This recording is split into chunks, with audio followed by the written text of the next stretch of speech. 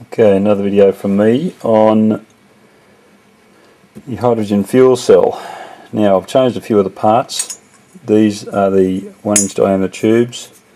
We've cut out a piece on the end here so they'll join together at the end. I'll show you that why that's done when we're finished. The same with the 3/4 inch ones. We've got a better container now. This one's a lot more solid than the other one. The other one was a bit flimsy. This one's only about 8 inches high, which may be a problem, but we'll see how that goes.